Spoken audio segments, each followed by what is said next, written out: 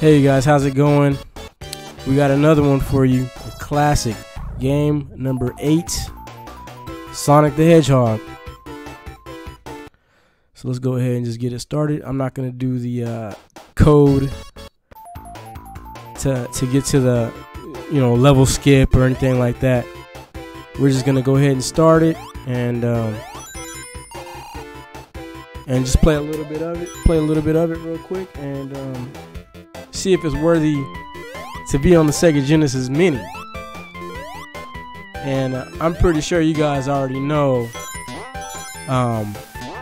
where I stand with this game, because most people would agree that this does belong on the Sega Genesis Mini.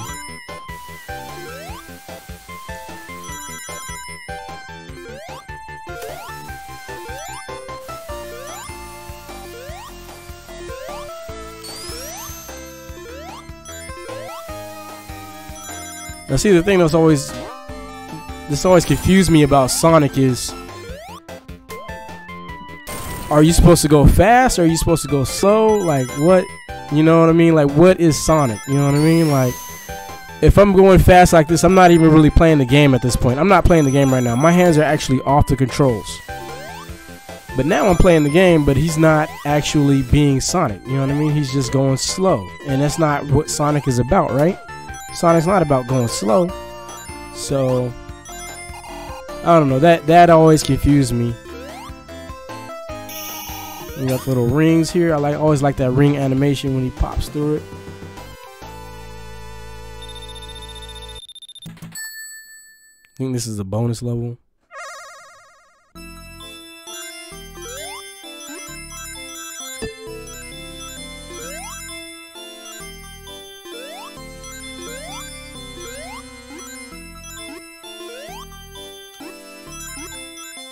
Wow, I went back to the beginning.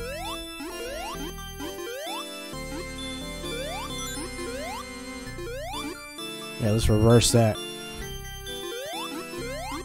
Oh, no. I didn't want it to reverse the other way. Okay, that works. See, the whole objective, you want to get that Chaos Emerald right there. But you don't want to hit the goal before you do that. There we go, got it.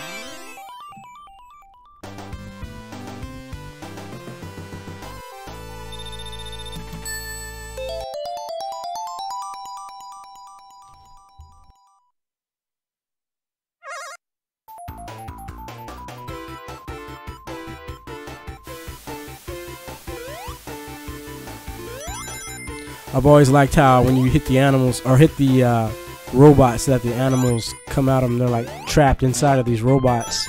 So they're your friends, but Dr. Robotnik, now called Dr. Eggman, is making them evil. I always loved that idea. And I just like the innocent, vibrant, happy world of Sonic. The first couple of games, they've had a couple of darker theme levels, and they've always had cities and stuff like that. But I don't know, I just like the lighthearted nature of Sonic. When you get into other games, other Sonic games, they start getting kind of weird, kind of dark, just with real people, and it's just kind of that's where Sonic kind of got away from me. But yeah, this right here, this is classic Sonic, man. So it does no wrong. See, like parts like this, man, you're going really slow, so it's like, I guess Sonic, why can't Sonic be both, right? Slow and fast, a platformer and just a game to just burn through real quick in some parts, like that. So in Sonic 1, you have 3 levels per, or 3 acts per level. And in Sonic 2, and I don't know if further beyond that, but in Sonic 2 specifically, you would have only 2 acts per level. Let's just try to just get out of here. We're not going to try to get this Chaos Emerald with our limited time.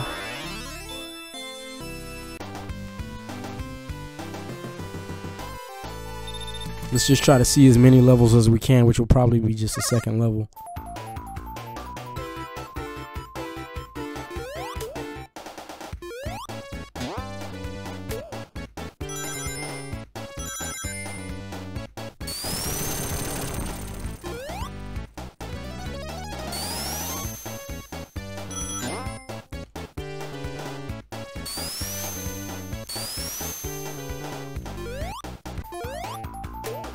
But yeah, Sonic 2, man, is just more of the same, but it's way improved. Better controls, better graphics. Sonic is a little bit better looking. He has Tails with him now, which is cool. I'm still not sure exactly what Tails, really does for him, but he's a cool little novelty. He's kind of like Rob from the NES. You don't really need him, but he's kind of nice to have around.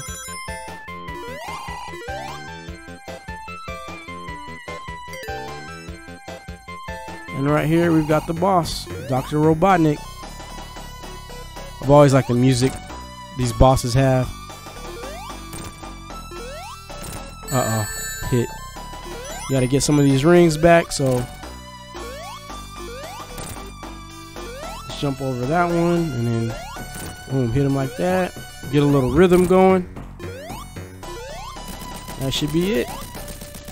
Look up at him real quick, mean mug him. Alright. Gotta set these animals free. It's all the little bunnies and birds trapped by Dr. Robotnik so he can make them into more robots. I like that concept, man. That's a really neat idea for back in 1991. Or whenever this came out. I think it was 91. No, I don't like this level too much.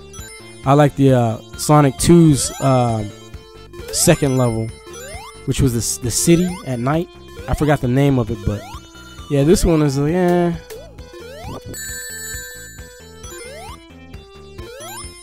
but this, I still have fond memories for it, even though it's not my favorite level. I still like it. Yeah, this is another level that's kind of slow.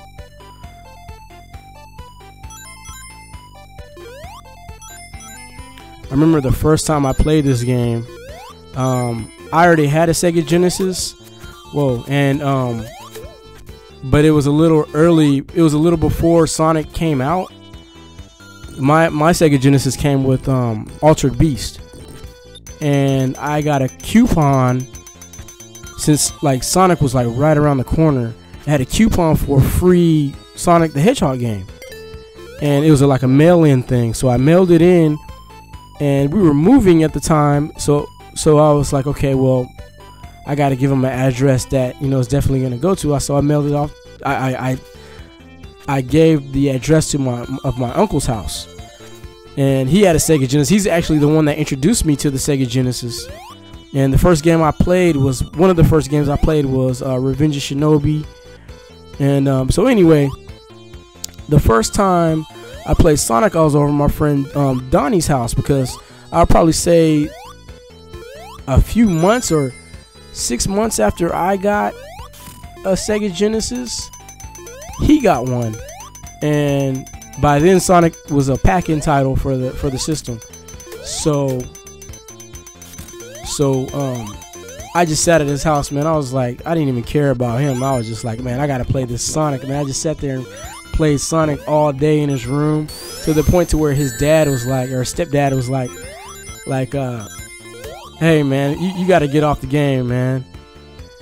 I mean, I didn't have to go home, but he said something to the effect of, and I wasn't tearing his game up or anything. I was just playing it like normal. But he was like, when other people come in and play your things, they don't appreciate it. They don't take care of it like you would, or something like that. It was really weird, man, how he worded it, but basically he was saying that he didn't trust me, and he believed that I was gonna tear his game up for some reason. And I was a little kid, you know what I mean? It was bad manners of me to just sit there and just play his game all day. He wasn't even, at some point he just went downstairs, and I think he was done with me being there maybe. And but I was just so amazed by this game that I just didn't care. I actually didn't realize. But as soon as he told me to get off, I got off the game. It was no issue. But that guy was like a crackhead anyway or something. I don't know. So screw that guy. Who cares? He wasn't his real dad anyway.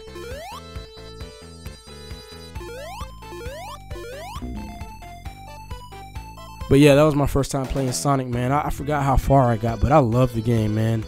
I just love the style of it. I love the music. I love the concept of the, you know, the animals. I never even heard of Sonic before that, and then he just one day just had it.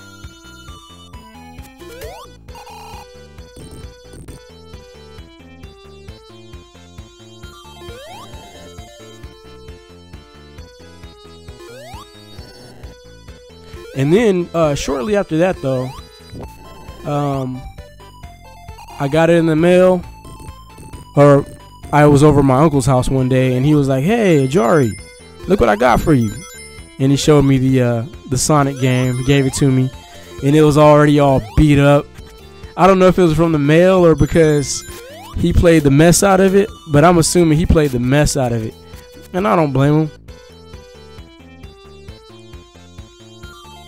Because I played the mess out of it too. I actually still have that cartridge. That same one it has on the cover. It says not for resale.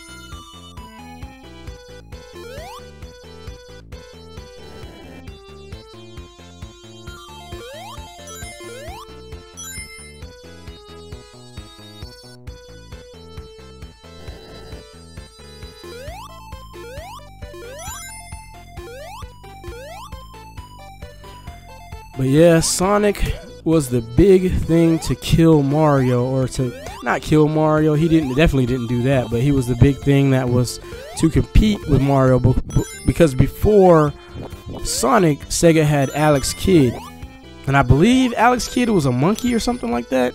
And he was on the Sega Master System, but he just never really had that popularity that Mario had. And I think Sega needed a mascot.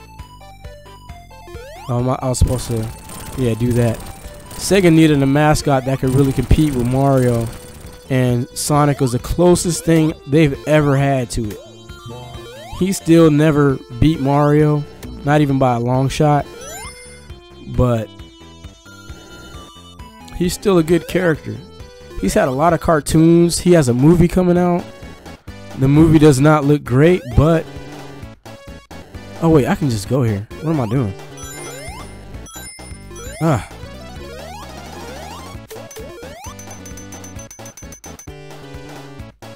But Sonic is still relevant. What is it, like 20 years later or something like that? Over that? 30 years later? I don't know. But yeah, that's pretty good. Pretty cool. Oh shoot.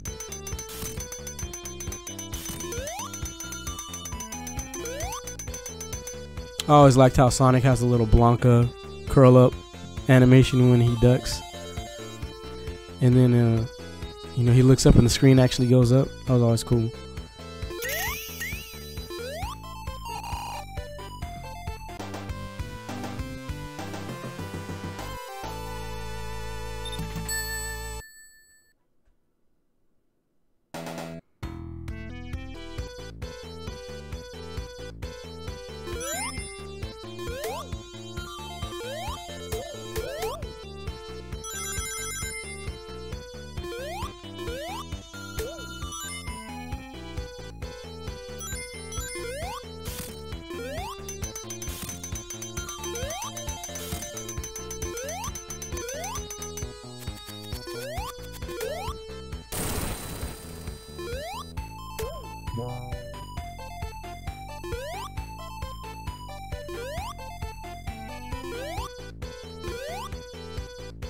This levels always have some weird little not hit boxes, but little collision issues. Like just certain blocks or whatever, just kind of, he gets like a weird animation on him, like he's about to fall through or something like that every once in a while.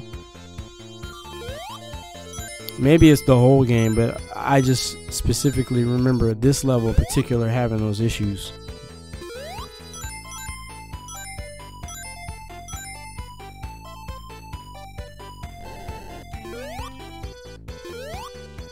there we go. I was about to say I messed up. Oh man, right into him.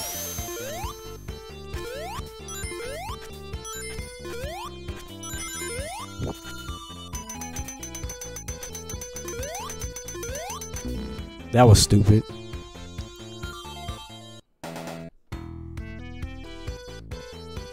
Wow, all the way to the beginning, huh?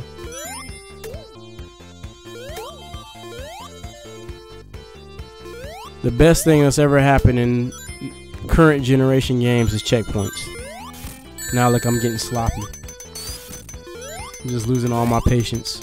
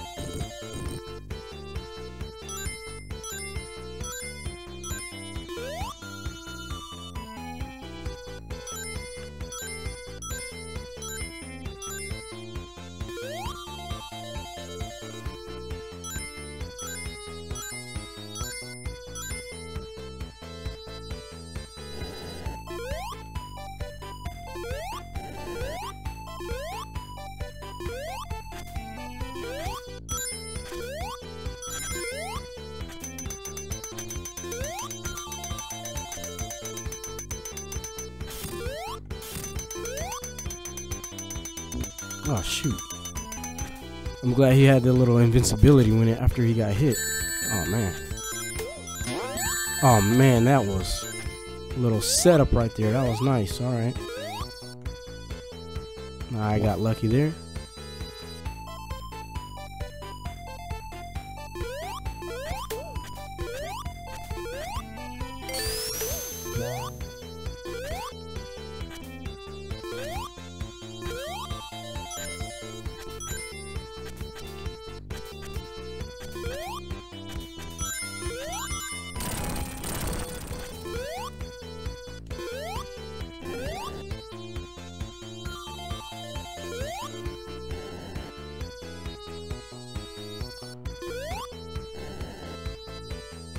Okay, how do I do this? That wasn't very smart. What? Okay. See, like that. He's not on the edge of anything, but he's still acting like he's about to fall. Okay, so how do I, what? Oh boy.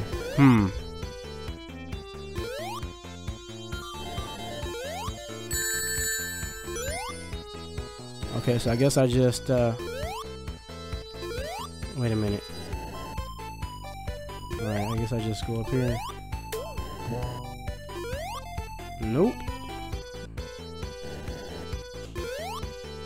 Okay.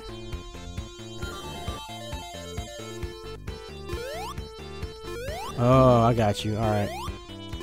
Follow the lower one.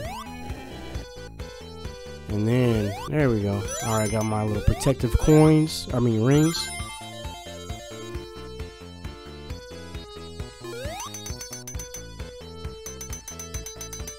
That's nice being able to look up like that.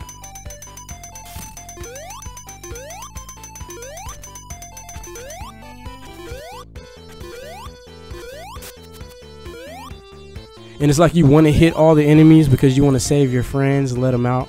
Because they're trapped inside the robot bodies. You know, they're in there crying because they don't want to hurt Sonic. They don't want to do the bad things that they're doing.